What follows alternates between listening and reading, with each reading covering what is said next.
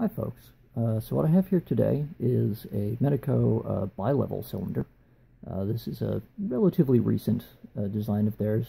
They released it along with the M3 system, and this is a lower security version of the M3 system, where it still uses M3 key blanks and keyways, and it does still have that sliding element as an additional block on the sidebar. But unlike the M3, which still incorporates the biaxial style rotating pins, the Bilevel really just uses basically Medeco's own version of a standard pin tumbler design. So the sidebar is controlled only by that sliding element and nothing else. And so it's kind of an interesting thing. It feels a little bit different from a lot of things that you might be used to picking. And to show you just how the whole thing works, I'm going to get this locked up in the vise because it's getting quite uncomfortable to pick in the hand, particularly with mortise cylinders. That threading really cuts in. So we're going to use, because this keyway is really open, very wide open, and the warding doesn't even start until about that deep into the keyway. We're going to use the thick Peterson pry bar, and we're going to just try to get it to sit in place on the face of the keyway there. And even though there is fairly complex warding in here, it does leave a very open center, so we're just going to use a standard 25 thousandths Peterson hook, and just gonna get started there. Now, if you feel really hard resistance, it usually means that you're actually hung up on the keyway wards rather than on a pin that's giving you resistance. Okay, so I'm hitting a lot of warding right here. Might be my angle. Let's try to adjust that. There we go, that's a little bit better. Okay, feel our way along.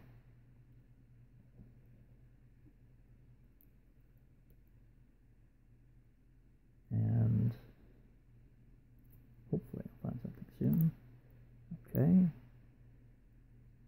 feels like pin 5. Pin 4, I think we just set.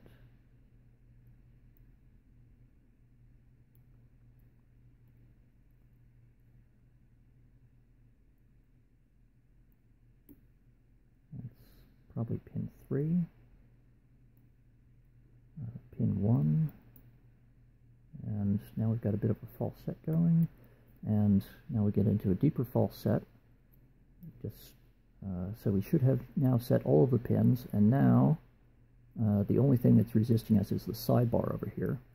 So we can then just turn our pick sideways and push on that slider, and we've got it open. So, fairly simple pick, very satisfying too with the feedback it gives you. Now let's see if we can get a look inside this thing. So we'll get the vise out of the way. We don't need that. Let's see, we've got keys. We don't need the picks anymore. We've got screwdriver, tweezers, hex key, and a pinning mat. There we go. So, because of all the tiny springs and everything in the sidebar mechanism, it's a lot easier with these because Medeco pretty routinely puts these nice little grub screws on there. You just get a 5/64 of an inch hex key, and you can pop them right off. You just have to be careful because they are what is holding the springs on the pin stack in. And so they are under a certain amount of pressure.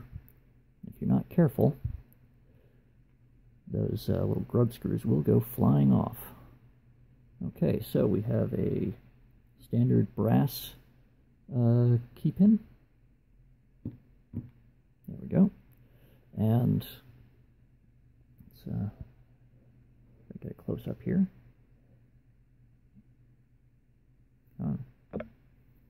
There we go. So this is what the key pins on this look like. They're just perfectly round. Got a very nice pointed tip, slightly flat bottom. And for the longer ones, anyway, they have this little groove around the center, which doesn't quite act like a spool.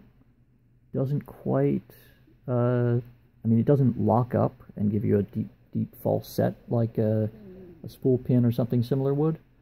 And it sort of acts like a serration, but what it really does well is that if you overset that pin stack high enough that that lip reaches the shear line, you get a very, very effective way to keep that pin from dropping back down again.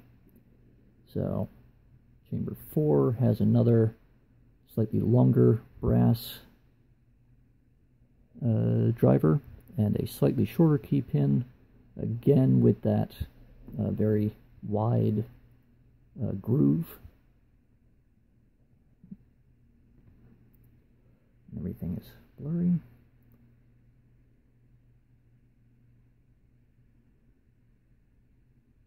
Okay. Another spring.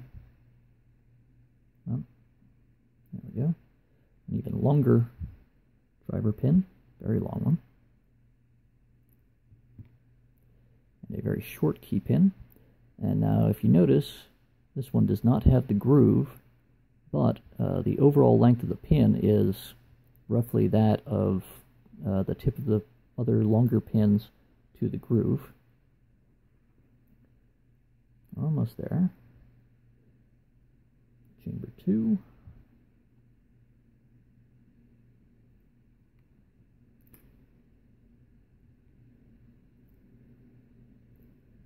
Spring out of the way. Another brass driver pin. And another long. I suspect these are steel. I don't have a magnet handy to check, but they do feel and look like they could be steel.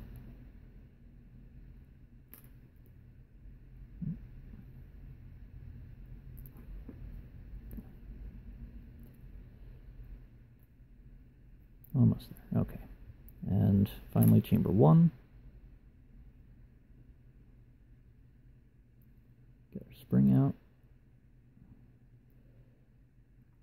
Driver pin, another very short driver pin, and another long key pin. So, not the most complex bitting in the world. I mean, you can take a look at the keys there. So you can see 3 very long pins in chambers 1, 2, and 5. Another fairly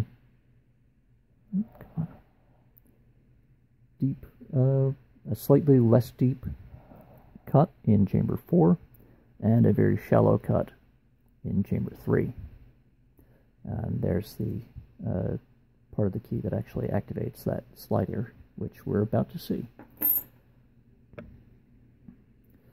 So now that we've got all of that done, we're going to just open up the back, and that just means removing these 2 screws that hold the cam on.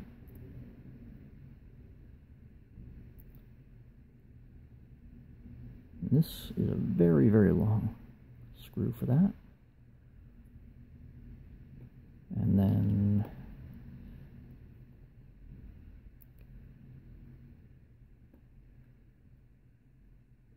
got a fairly short screw right there. That's probably because that hole runs very, very close behind the area where the sidebar mechanism is. I'll just put that aside now. And now that there are no pins in it, this will just slide right out. And what you want to do, as you pull this out, first you'll see the sidebar. So you want to hold that in with your finger. And then also up here, you'll see the slider start to emerge, and you want to hold that one in too, because both of those are under spring pressure. So there we go. You can see the channel in the side where the sidebar rests. And that's about it. There's not a whole lot of really special stuff about the body past that point. I don't see any anti-drill inserts or anything. And now we're going to let go of the sidebar. Let that drop out. And so you can see on the sidebar where it has these two, well, managed to catch at least one of those springs. These things are so tiny. I'm going to be hunting for that for the rest of the day. So the sidebar here has these two cutouts, and the slider, let's just get that guy out of there without losing that spring as well. There we go. Slightly longer spring, but same diameter. And if you notice, the slider has these two little tabs on it. And what happens is, see if I can get this lined up correctly. So that's the sidebar, that's the slider. Normally the spring pushes the slider, so it's like that. And then when you insert the key, it pushes it back until these tabs can fit into these little slots. And there's a bit of give there,